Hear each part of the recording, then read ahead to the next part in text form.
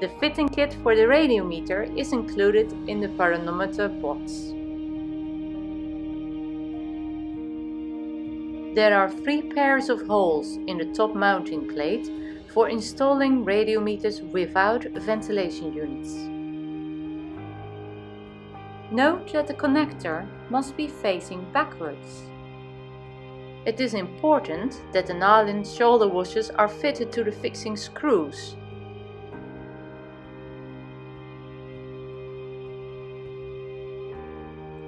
Run up the nuts loosely.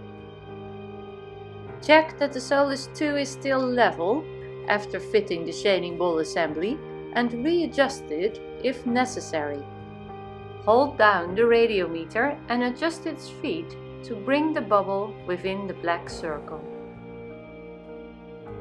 Tighten the 2 fixing screws and check that the radiometer level is still correct.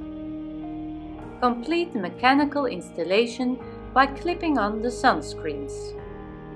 The cables will be fitted later. Finally, finish the assembly with the shading balls. Decide which radiometers will be shaded from the direct solar beam. Use the hexagonal wrench to loosen the T-bar set screws. Slide the rods through the bar to leave approximately 16 cm below the cross arm. Tighten the set screws to secure the shading ball rods. The final adjustment of the shading balls will be done later using direct sunlight.